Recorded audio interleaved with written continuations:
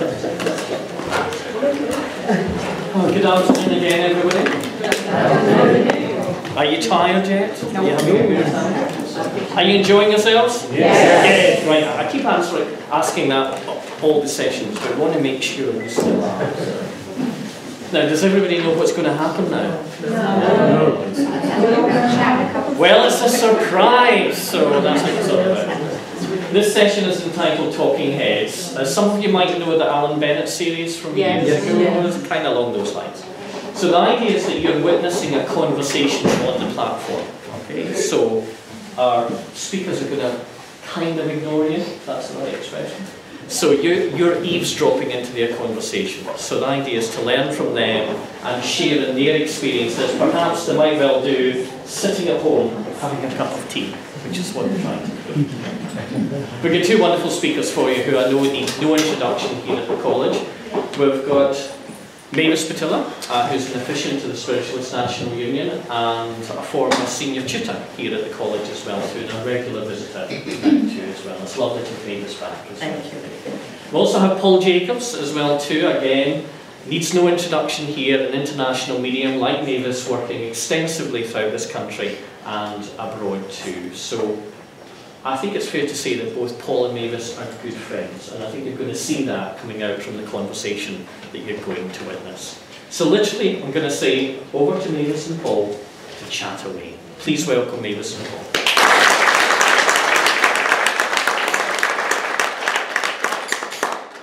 Coffee, Mavis? Yeah, 2 sugars, please, Paul. Still a lot of milk? Yeah. You don't change, do you? No, not at all. Thank you, darling. That'll be lovely. It's great you can come round, you know, I mean, when we can have these times where we can just sit and chat, you know, because, you know, I mean, we go back, you know, 30 years with each other, and, you know, we've both experienced so much, but we're so comfortable with each other, we can chat honestly about the things we've done and the things we're doing, and also even our own insecurities at this time, you know, because even with our experience, we still have them, and also question, you know, have we got it right? And what we're doing is right for today.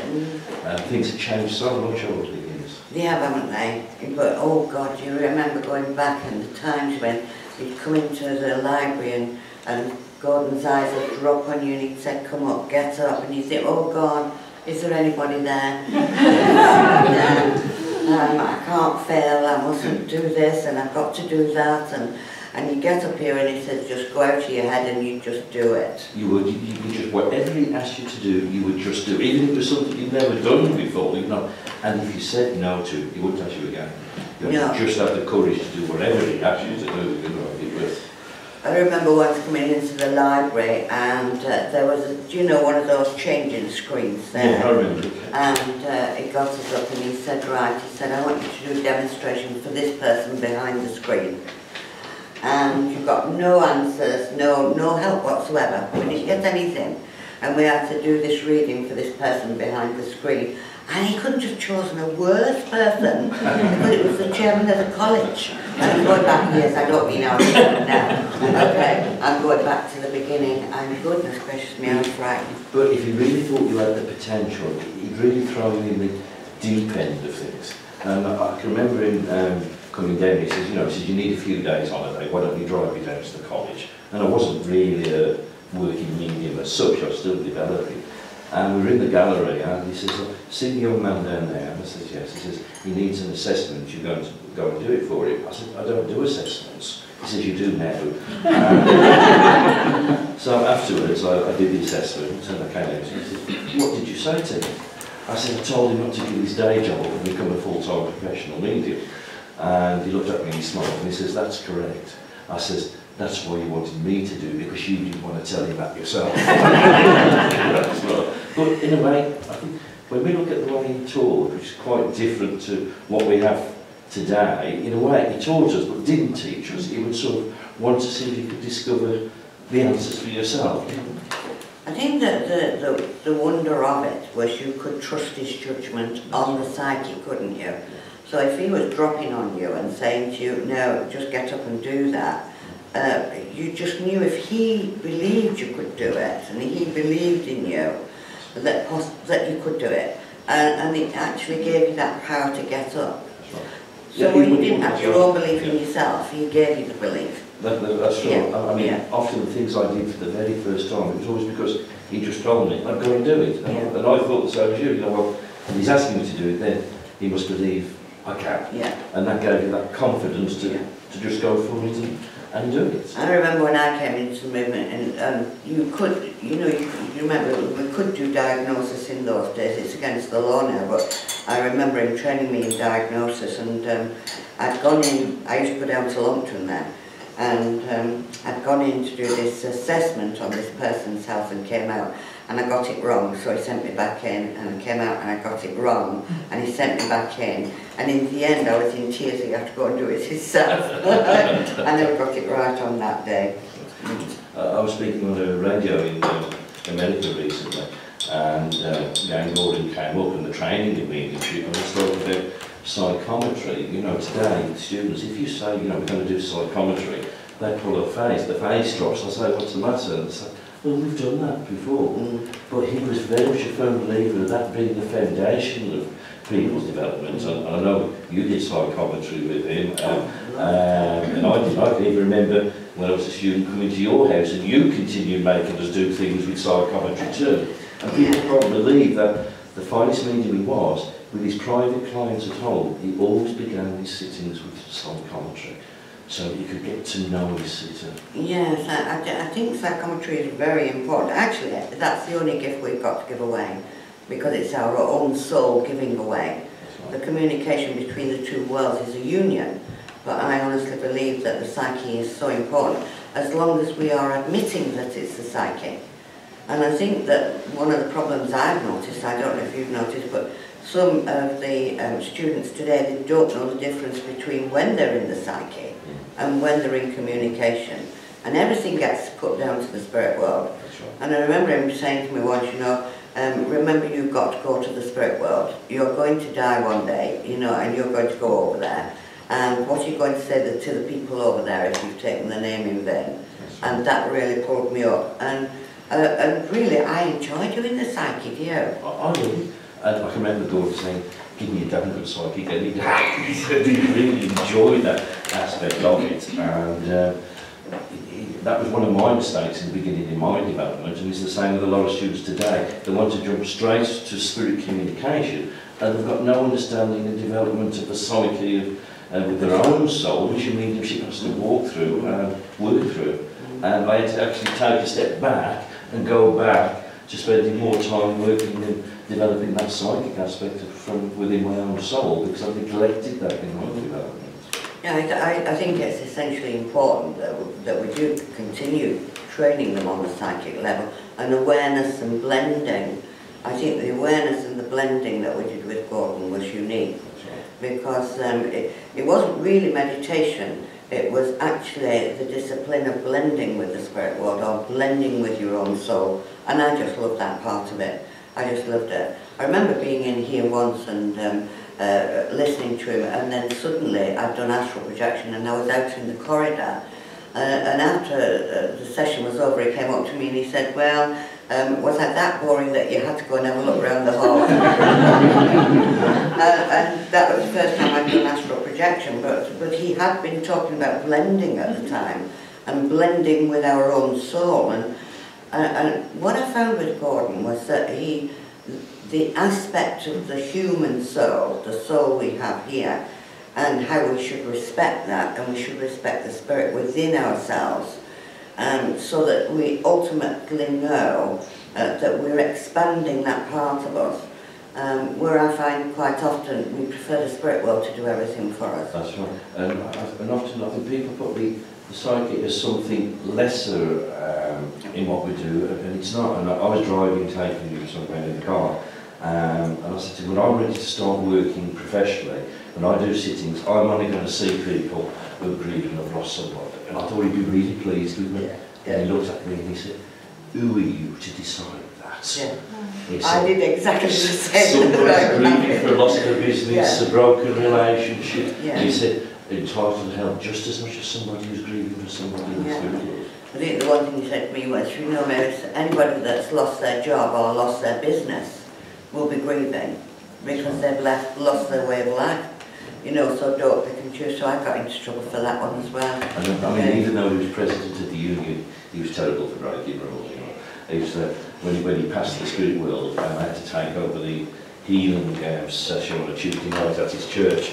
The first evening, this guy came in for the healing room, and he sat there opposite me, and straight away he just placed a ring into my hand, and I said, "What's that for?" And he said, "To psychometrize." I said, "Well, this is a healing session. We don't do psychometry readings." He said, "Well, Gordon always did it for me." I said, "Well, why did he do psychometry on his healings?" He said, "Well, it's my wife who's not physically able to come, and he can let me know how she's getting on and what advice he can give me for the healing that's needed for her." And I thought, well, if Gordon can do it then. Okay, I'll have a go and I'll do it, you know. Yeah, I think the psychic interaction, understanding how strong the power is of soul, actually I think it must give the spirit world a holiday at times, because it's always the spirit world did this or the spirit world did that, or and you know, I just had some document, well, a while ago, paperwork sent to me, and you know, the spirit world have given me this. No, they haven't. Your soul's given that. And the disappointment on the girl's face that, you know, it wasn't the spirit world that had actually passed that information. It was the soul. She couldn't see the miracle that actually the soul had passed that to her. So she'd done it herself, but you would have thought I'd said the worst thing in the world to her, that it was her that had done it. I believe that there's this knowledge and understanding and awareness in our own soul that our conscious mind's not aware of, and if we can open and understand and allow that to open and come out, there's so much our own soul can give and share with people. Yeah, yeah, but I mean, I still like to go back to the years when I used to, the spirit world, I always used to see them, and I'd say, "Oh, don't sit there, my dad sat there," or "Don't sit there, that's the cat." And I'd shock everybody in the house. I loved it. And then we used to go out to the clubs, and I'd be looking at someone on the table, and I'd think, they're doing something quite naughty. And they know that I was looking, and I loved it. It was lovely, it was powerful. And you know, I was one of those mediums in the early days that they used to call the leaky medium, the early days, because you're so excited and eager with what you're discovering, with your awareness, that you can't just help wanting to knows. I mean, I even do it now, even if I'm sitting on an aeroplane or on a train. It really got me into trouble. I went into the smoking carriage on this train and asked this young lady if I could sit opposite so I could have a cigarette.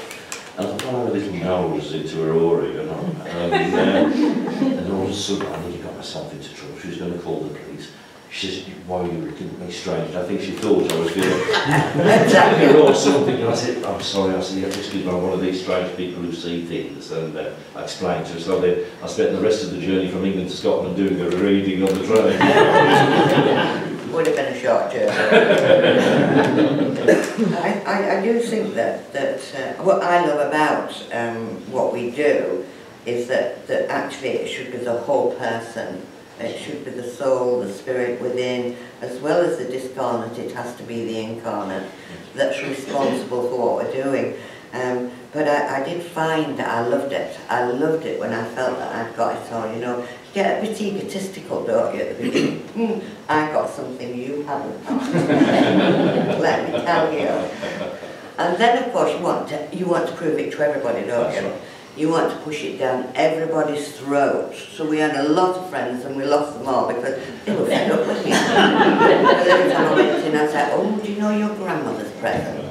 You know, and getting beyond that stage, I think, was difficult. I lost all my friends. Yeah, you do. From outside of, they said, "Oh, you're not going to another one of those things with dead people, are you?" Yeah, and the other thing that's difficult with it, isn't it, is how you can read your family.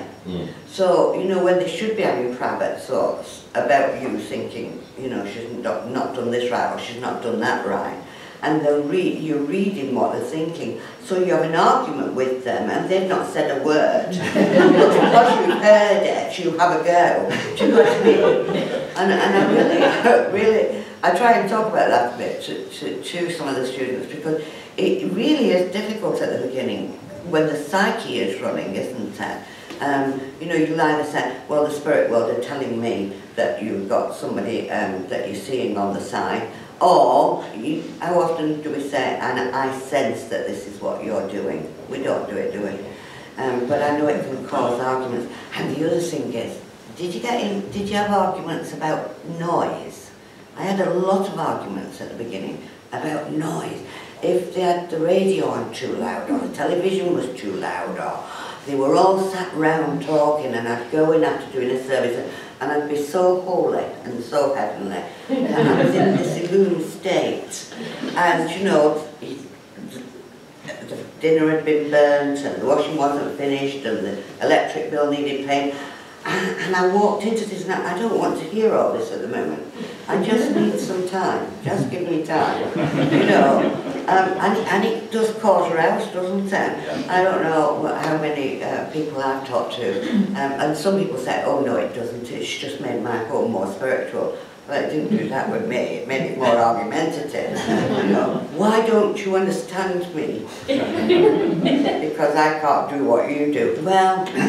Unfortunately, you know, all those stages that you go through when you start out. So I can argue with other people on the other side of the coin, because I enjoy a drink, I enjoy a cigarette, and I know you don't mind a G&T and you like your faggots as well. And people think it was like totally wrong that we're who we are and do what we do. We shouldn't do normal physical things. They still do it now, don't they? Especially when you. Oh, I better not say that. Anyway, I just hope the camera was on. But in some countries, I'll put it that way, it can be in some countries, and you know, you're out there, I'm having a cigarette and my cup of coffee, and someone will come out and say, don't you think that's very unspiritual? Should your body not be a kingdom? And I said, well, it is a kingdom, but it's my kingdom. If you take in nicotine, it doesn't matter, you know, if it's it's me. When I come back from the spirit world, they won't need any evidence, they'll be able to smell my nicotine. Or they'll be able to see the smoke rising. But at the end of the day, with the psyche, you know, there's nothing wrong with that level of talk. The only time I have a problem is like what you're saying, is with the saying it's coming from somebody in the spirit world when it's not. The other one that gets me a little bit is when everything they do or don't do, the guides told them to do it. Yeah. Do you remember when you had the accident in the supermarket and you slipped on the banana? Yeah. And they said, oh, that was the spirit world made that happen because I needed to rest. You needed to yeah, rest. That was it. I needed to rest. That was awful, wasn't it? You know. Then the next thing was I had a bad throat, and the spirit world was shutting me up. Well.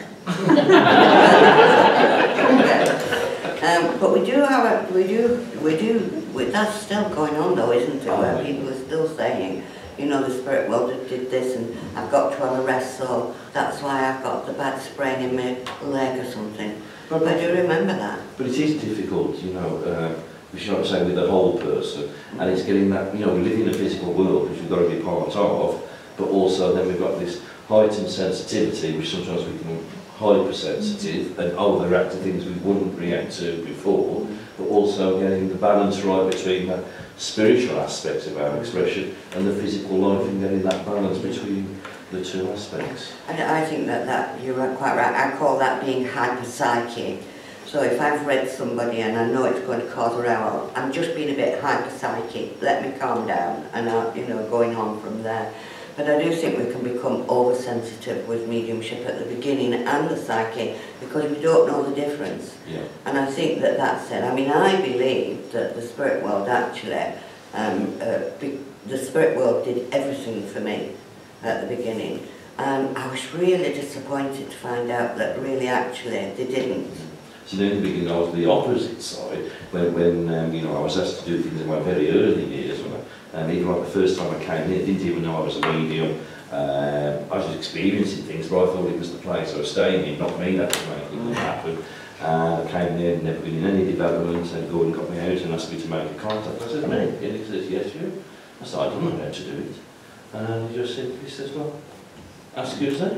And I did it, and it worked. But afterwards though, I tried to find explanation other than the spirit world. Yeah. For quite some time, I used to try to find, no, there's got to be another explanation that could be aware of this or experience that, and always put it down to the spirit world last. And you said, I think often people try to put everything down to the spirit world. Oh, too much, too quickly. Absolutely, the spirit world were amazing, absolutely amazing. And I mean, I used to see the spirit world, so I was what you call an objective seer.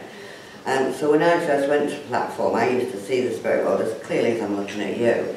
And I used to hear them as clearly as I'm hearing your voice. And it was brilliant, because I didn't have to do anything, I was just there. And then one day I go to do a service, and I stand up and I say, you know, I'm a medium, and I'm an objective clairvoyant, and I'm an objective clairaudient, and nothing happened. I didn't pick anything up, I didn't see anybody, I didn't hear anybody, and then all I kept getting was these pictures, and obviously my clairvoyant vision had to go subjective for the work I was doing. But oh, that was a nightmare, that. And I've never had it back as well as I had it then.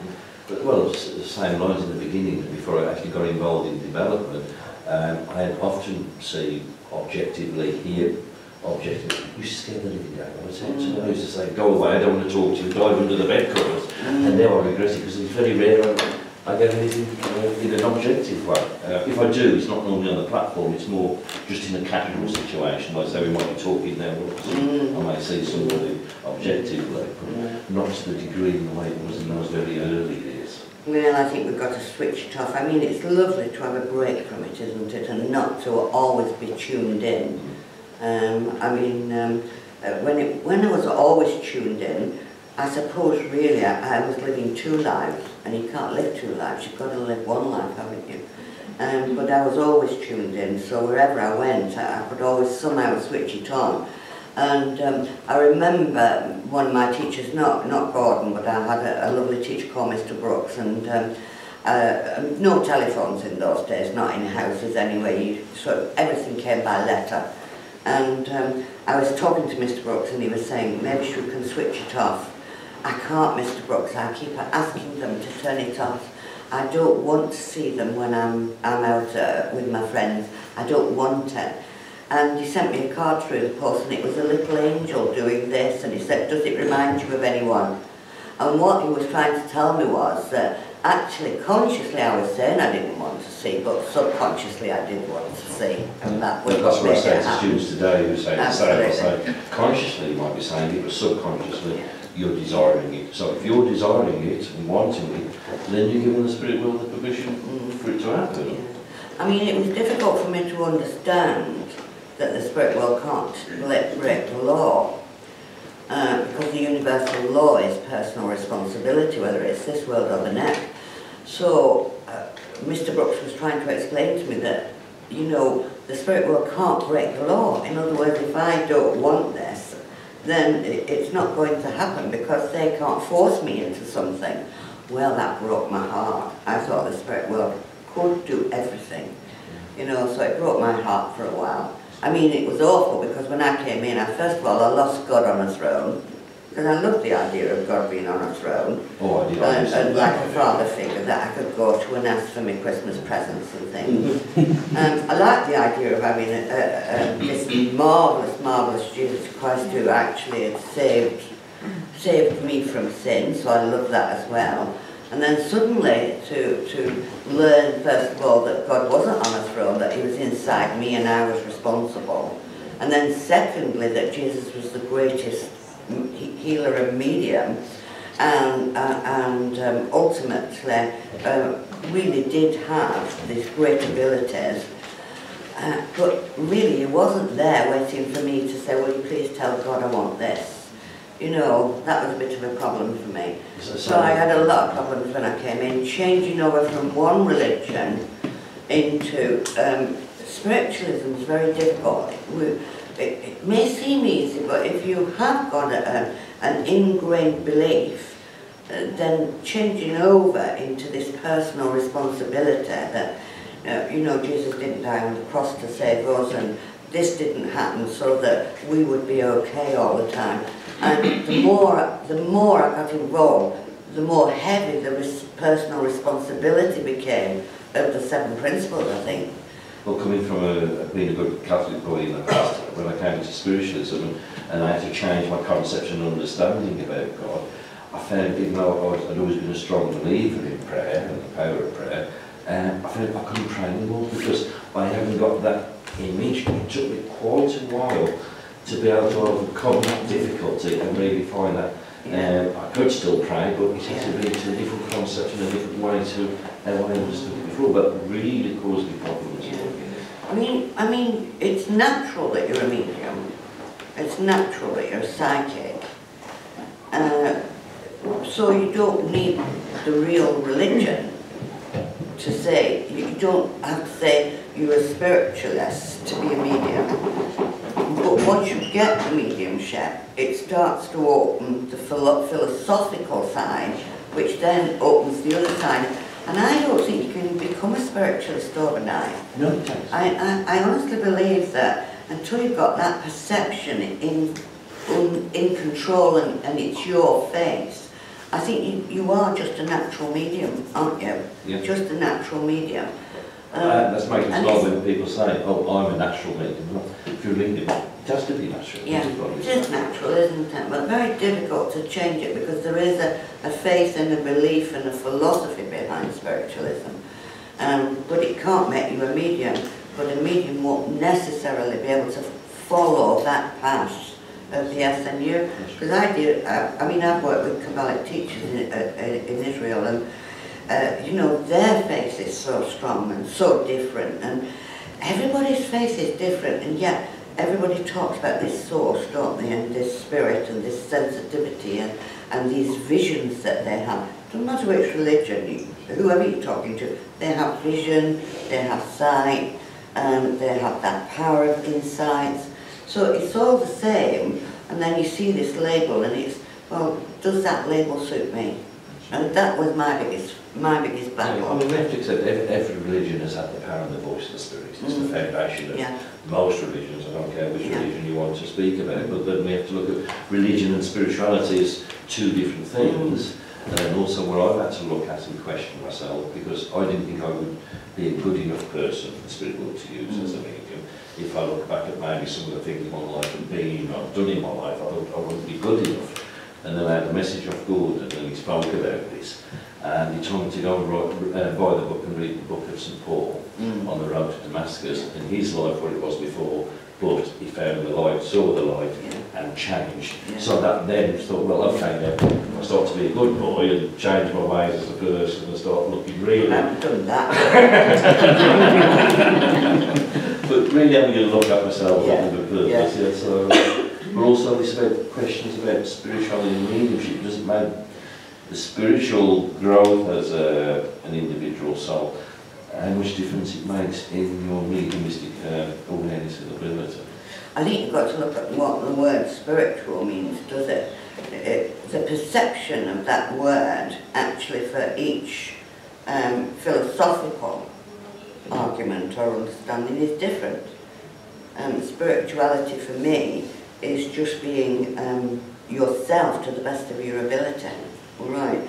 And I do think when we get to the spirit world, I'm not sure that I'm looking forward to seeing the video of my life. I've seen that this morning. But I have tried.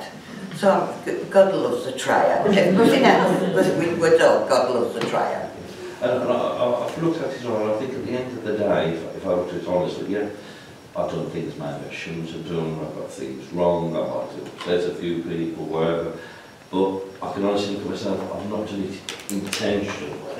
And I think when we go to the spirit world and we see that video of our life, I think actually it's the motive and intent behind what we expressed in that journey, that, rather than the actual thing we've done. Yeah, the other problem I've got is that, you know, I hope that when I've given anybody advice or anything, and I've said your mother is saying this, I hope to God she did say it, because when I get over there I don't want a list of people saying my name in vain.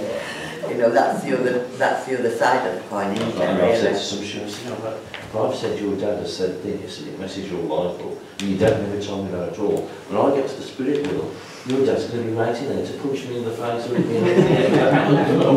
It's scary when you think about it, because you know, we're going to be responsible for everything we've said and done in there now. Yeah. scary.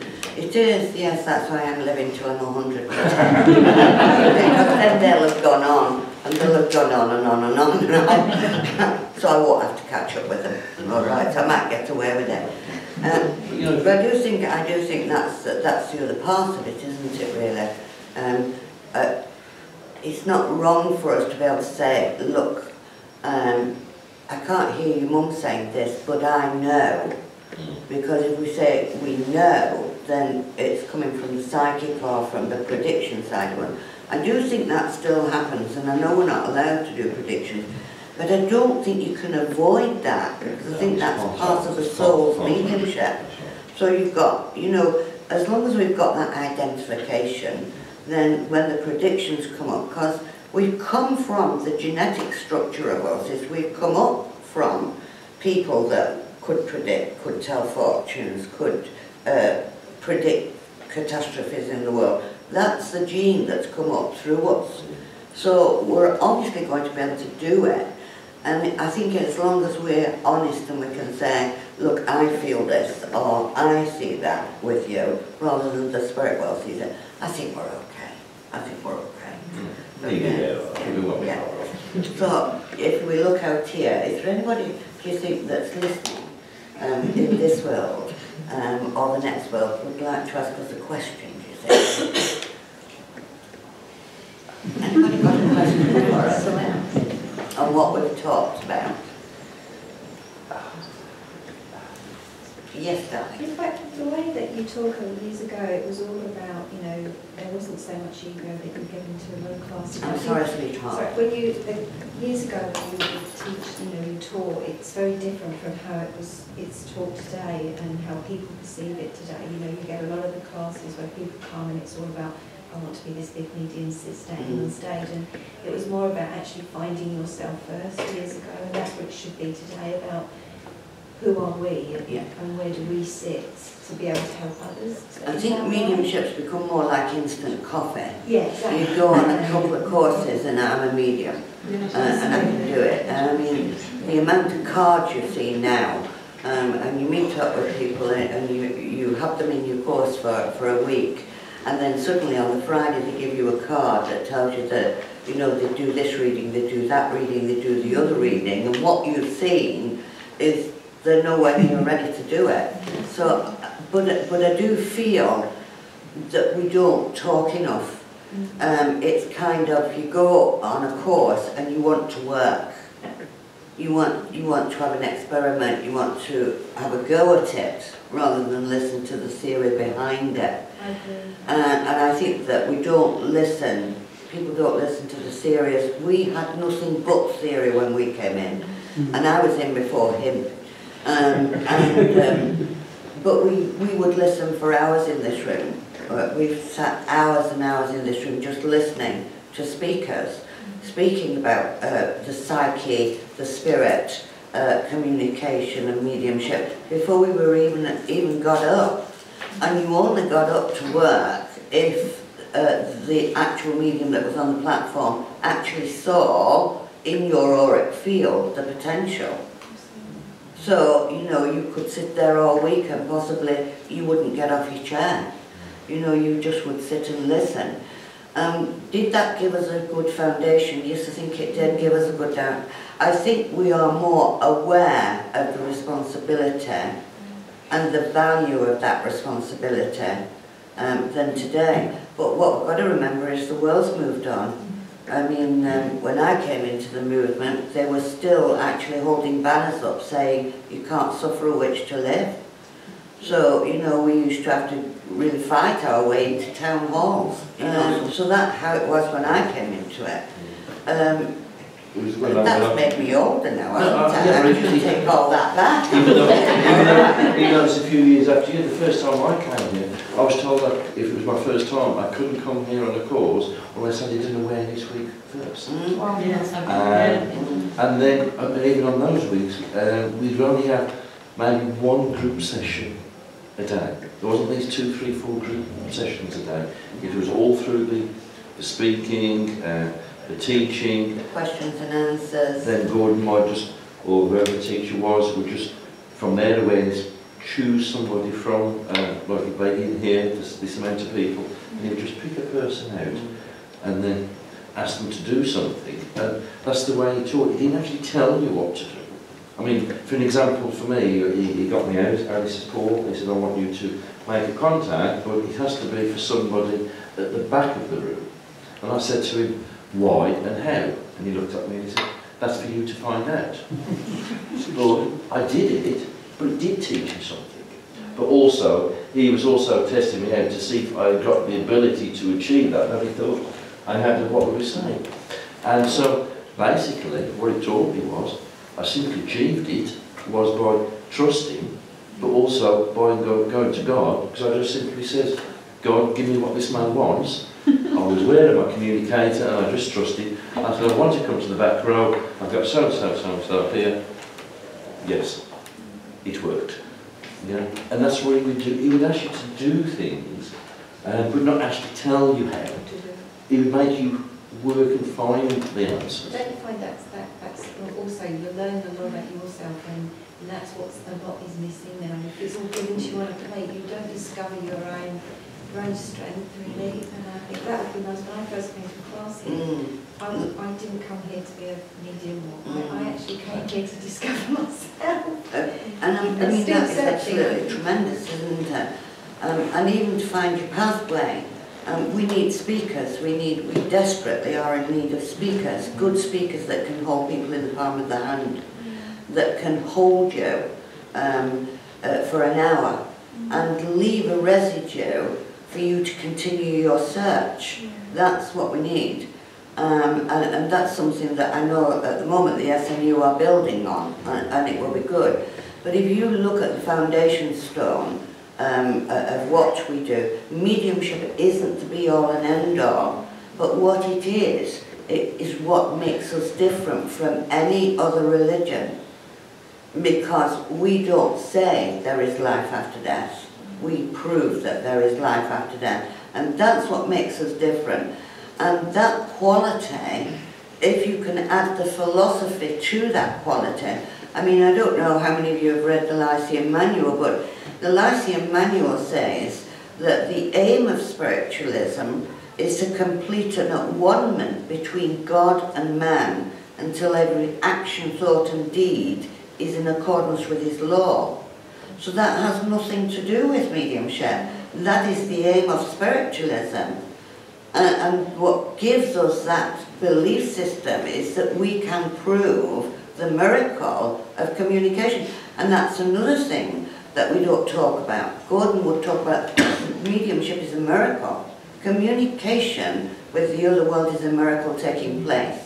And it's taking place in this century, not in in Jesus' time and then died. It didn't die.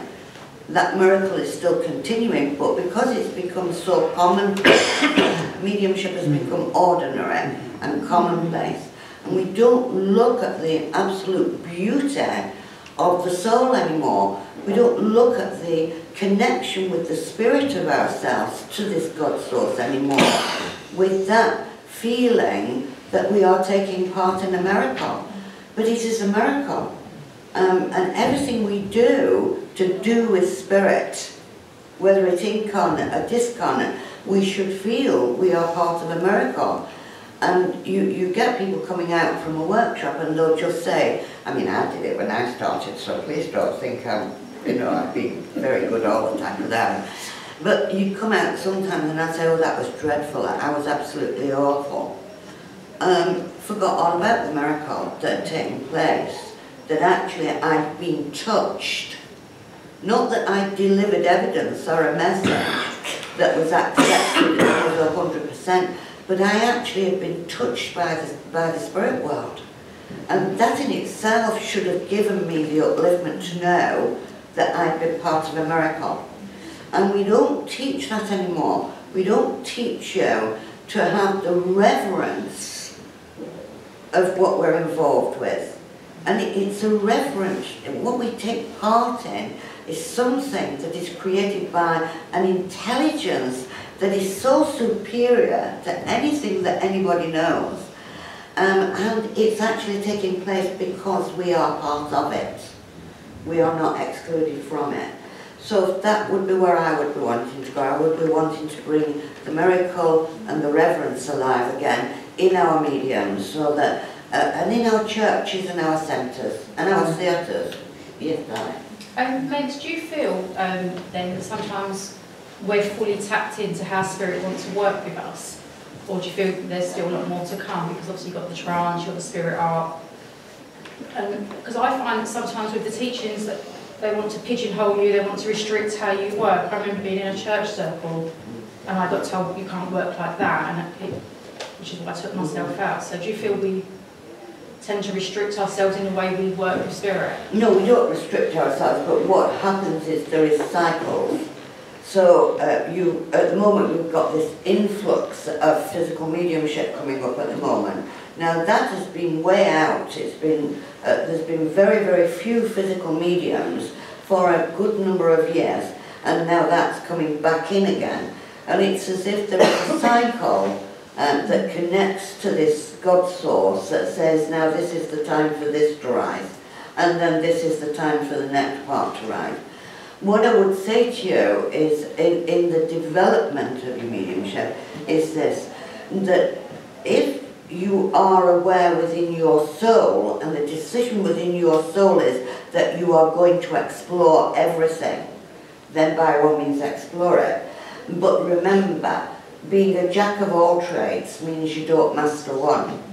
And sometimes we have to be content, because we're not this great man that was called Jesus that did all these miracles. We're not that highly evolved, if you want to say it, put it that way. So perhaps we together, collectively, if we do the very best that we can do in one aspect, but you bring all the aspects together, then you are displaying the greater miracle of what communication is about. And that's how I see it. Would you agree with that? Oh, definitely. But I think we've also got it on the other side, where the students are deciding what type of mediumship. Yeah, I just think the Spirit want us to do more than what we do. See, that's your mistake, Yeah. what Spirit wants us to do. It's not about the spirit world, it's about you, and it's about your soul. What does your soul want you to do? You put the spirit world in a position of responsibility, where actually the responsibility is within you and your soul. So does your soul want you to do this, or does your soul want you to do that? Because the spirit world will respond to whichever direction you and your soul wish to take. And I think that taking that responsibility is tough. It's much easier and nicer and kinder to your mind if you can say, well, the spirit world have told me I've got to do this. It kind of negates your responsibility to a degree. And we can't negate that responsibility to the God source, because that is part and parcel of the miracle. And that, you know, we've got to look at it from that point, that we must be responsible as medium. Yes, I would agree. Does the spirit world come in before you are aware that you're a medium? Yes. But the soul has ignited to such a degree so that you are seeing naturally what was around you all the time. So the spirit world hasn't suddenly appeared in your home to tell you what to do. They've been there all the time, but your soul's ignited so you can see. And that's the difference between it, that's the duality, and that's where we learn responsibility for what we have and nurture that God source that's within, that allows the soul to project to the spirit world. Does that apply to children as well? Yes, it does depend. Yes. You're talking about children, aren't you, in ages here, whereas the soul is timeless, so it hasn't got an age.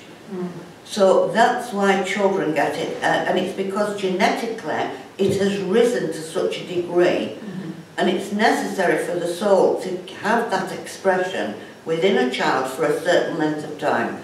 Then it will back down, and the soul will quieten, and the child will then go on with their material life, and then it will ignite again. And the soul knows the architect's plan. So it will, but the soul is not age. The soul has no age. But we think that child, well, should a child have to see the spirit world? Yes, I think so. I think it would be rather wonderful. All right. Thank you. Does that make sense to you, what I'm saying? But it's so easy for you to shelve the responsibility onto the spirit world and onto the guides and the inspirers, where actually, once you take the responsibility of the architect's plan, then it will change your approach to your mediumship. You'll look after it more, you'll tend it more, and you will know you're taking part in a miracle. You will know that. And you'll know that the conscious mind, and you know in the Bible, it's, sorry Paul, I'm going on. Okay. I'll just do this bit and then you take on. It's a good job I know we're friends. There's a saying in the Christian Bible, and it's the lion shall lie down with the lamb. And if you look at that spiritually, you're looking at the conscious mind being the lion and the soul being the lamb. And these two have to be in harmony for you to be able to go forward on a spiritual path. So the two have to be at one, with one thought and one purpose. Once those two are at one, then you will rise and you'll just go forward. And that's what it is. Next question to Paul. Somebody at the back? Hi, Paul. One at the back, then. Ladies first. Could you say something about the difference between the ego and the soul, and whether there's conflict? And are you when you're talking about the consciousness, is that to do with the ego? Well, first, after all, people want to speak about the ego in the negative, and it's not. Yeah, I'll be honest with you, no medium could stand up here and work. We couldn't sit here now doing this in front of an audience if we wasn't using the aspect of the ego. It wouldn't be possible. It's keeping that balance right. It's a very positive aspect if we use it in the right way. Yeah, I think that we've gone way out with ego, and it's been changed. And we don't want anybody to be egotistical and think they're the greatest thing since sliced bread. But you do have to have that reliance on soul. And if that's the ego, then yeah, you need that, because that's the power that will boost and take you forward doing this job. We've got to have that knowing and that confidence in who we are and what we're doing. And if that's ego, you know, it's a positive thing. Can I elaborate a little bit? I was told after my husband died that his soul knew it was time for him to go, but his ego wanted to stay. That's sort of what that our ego perhaps isn't, perhaps it's not the right term. I wouldn't think that was to do with ego myself. In my understanding of the word ego, I mean, I've come across this on numerous occasions where I've said to somebody about their loved one, you know, their spirit was ready to go for some time, but they couldn't let go because they've still got that desire to stay, which is natural, because maybe they haven't had the time they wanted. They haven't wanted to leave those people behind who are going to grieve for them, but I want to put it in that facet of the expression of the ego. And you know, you can't help having an ego with this job for a little while. You will be a bit egotistical, you will. Because look what you're doing. You're doing something that hundreds and hundreds of people can't do. And it's bound to make you feel a bit special. But it doesn't take long for you to actually balance it out until you recognise that, no, you're not special, but you're a very important person to the spirit world. We do have to give ourselves acknowledgement as well in what we do. We're easy enough to pull ourselves apart in what we're doing when we're not satisfied or feel we've done what we should in the way we should. So I always believe in giving myself acknowledgement, okay, in what I've done in my work with the spirit world. But then I also have to look at myself as a whole in other aspects, but not in a negative, destructive way. We were speaking about this a little yesterday.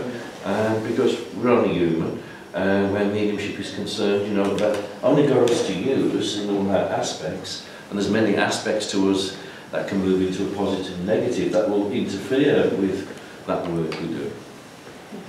It is a difficult one, that, you know. You can have someone that really has got this balance and has such a strong belief in what they're doing, that they talk with such passion that people think they're being egotistical, and they're not. They're just talking about their passion and what they believe in. But it's so easy to give people labels, isn't it? You know, what's that saying? Don't look for the fleck in somebody else's eye till you've seen your own fleck in your own. Okay. Question? Hi Mavis, hi Paul. You were speaking earlier on about the soul and about the spirit. How important it is with blending and meditation to bring all the aspects of that into one? How important is that on this journey? Well, it depends what you mean by meditation. That's what I'm saying. Okay. Yeah, you know, maybe so that's her personal view about meditation. You know, we've got to look at it. A lot of meditation is not meditation anyway. It's contemplation, it's relaxation, reflection, but you don't have to sit in a formal sense of meditation. Maybe not quite in the same way as Mavis, but I can in a way do the same thing in what people mean by meditating, in an awareness and communicating with my own soul, but it doesn't have to be in that formal sense. I can do it in other aspects in my life. You know, actually sometimes even when I'm driving, believe it or not, and I find actually I'm going along the motorway and I should have got off junction 3 and I've got off I'm at junction 7 because I'm in that sort of awareness, even just by simply walking and going on a walk. I can do my type of meditation. Mavis likes ironing, don't you, Mavis? Yes, I like to iron and I like to blend with it. I love ironing and I love cleaning. It's my favourite pastime. But ironing in particular I love doing. And really, the blending, we are naturally spirit. We are naturally spirit. We're a spirit incarnate. So we are naturally capable of blending with the discarnate. But we're also naturally capable of blending the spirit, the soul, and the conscious mind. So we actually can get the Trinity moving in harmony in many different places. But you know, if you're going to do meditation or contemplation or these things, do you feel the divine presence? Because if you're doing meditation, it should be that you have come to a point where you are uplifted by a source that is beyond comprehension. It should be a stillness that is so much reflected in sound. It should be all things, but you should be able to feel it. And many people, they sit in meditation and they come out, but there's no change in them. Meditation and contemplation should make a difference. It should make a change to you. And you should be able to feel the change in the very being of you, but in the physical, the mental, the emotional, and the spiritual. You should be aware that you have blended with that source that's within to such a degree. And you know, you get people that they meditate all the time, every day, but then it becomes normal. Then it becomes something, oh goodness gracious me, I must go and sit in my room because I haven't meditated today. It then becomes unnatural instead of natural. And I honestly believe that the natural way is the best. I mean, Mavis just spoke about the emotion and the iron mind, and then there's that sort of that power, that divine, the spirit. The soul is the vehicle of those three things. So, you know, when I come to work with my mediumship, it's quite natural for me to work with those three elements in my mediumship, because in my everyday, I'm not just being aware and experiencing my everyday life, whatever I'm doing with my conscious mind, at the same time, but even now, just sitting here, I'm allowing my soul and those aspects within my soul to feel and experience what's taking place at the moment, not just with my conscious mind. So in a way, living that all the time, that awareness, even in that everyday life. So I feel for me that's more beneficial than sitting in formal meditation. I got thrown out of so many meditation circles, I gave up. I wouldn't stay still for the amount of time you had to sit still. I was wanting to look at my watch after 3 minutes, and after 5 minutes I wanted to fidget, and after 10 I wanted to cross my legs. So I got thrown out of circles, so it never suited me. But walking in the wood and just being at one with the indwelling power, and actually allowing my conscious mind to become at peace with the indwelling power. And I think that really you've hit it if you can get to that. That indwelling power. But you know, there's so many different ways of doing it. And you have to use your unique way. We're all unique, you know. And even though we're talking, and even though you go on all these courses, and you sit and you listen to people like us, at the end of the day, your soul and you are your best trainers. So each of us is unique and individual. So the spirit world can only work with us, or we can only have that awareness in the different ways in the individual we are, in our spiritual being, our emotional being, and in our mental state of being. Because that's what they've got to work with, nothing else. So, and we're all different in all those different aspects. So there's going to be that difference, and that's why very much of this is so individual and personal. And if we look at the teaching and training of mediumship today, I question whether at times we've got it wrong, that we've become too mechanical, and it's like a machine manufacturing and taking away the naturalness, because it has to be from that naturalness. We spoke about natural mediumship. Yes, then after that there may have to be an understanding how to deliver, present, whatever in your communication, but we're restricting the spirit world so much in the way they can work with us on how we want to receive the information, what information we want to receive. They know what to bring. They know what you're capable of receiving, how you can receive it. You know, if I go and demonstrate now and say to the spirit world, right, I want my clairvoyant to see this, that and the other, and that's not the way they want to bring it, or they can't bring what they want to bring, or my faculties and energies are not right for my clairvoyance, it's not going to work, it's going to limit. And even with the type of evidence, you know, if you're going to be taught that you've got to give that type of information in that structure, that order, how boring your mediumship's going to be, and secondly, how limiting to what the spirit world might want to bring. Really and actually you're bearing witness to wonderful memories that don't belong to you. They belong to someone in another world. So we have to respect that as well. So I think we've got to start relaxing and letting go. And if anybody should tell you you've got to do something, then run in the opposite direction. Because you have to have, if you like, we're lights on the past, but we're not the past. We might be the morning, but we're not the day. All we can do is give advice, and then you have to go away with your soul. And a good one to think about is my soul and I. Are my soul and I at peace with this? If my soul and I are at peace with this, then I can go forward. If my conscious mind is not at peace, or my soul is not at peace, then let me just step back, look at it until I have got that equilibrium between the two, and then I will be about my Father's business. And remember, it's not your business, it's God's business you're about. All right? Okay? Well, ladies and gentlemen, can I on your behalf thank very much Mavis and Paul. I think, to be honest, they've touched our souls in some way today.